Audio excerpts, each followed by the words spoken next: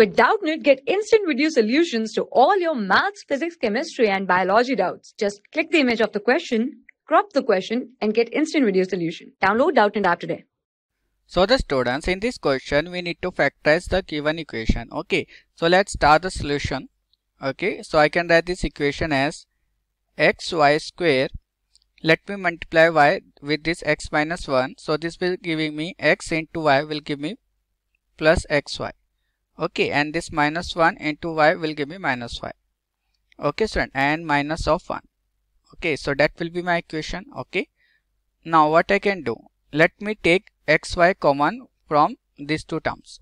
Okay, see, from these two terms, if I take xy common, so see, in this term I will be having y only, plus from here I will be getting y. Now let's take minus 1 common from these two terms. So I will be getting, after taking minus 1 common, so this is giving me y plus 1. Okay, student, now see, in the next step what I can do, I can take y plus 1 common from these two terms. So this will, if I take y plus 1 common, so from this term I will be getting xy, and from this term I will be getting minus 1. Okay, so that will be my answer. So hope you understand. Thank you. For class 6 to 12, IIT JEE and NEET level. Trusted by more than 5 crore students. Download Doubtnut app today.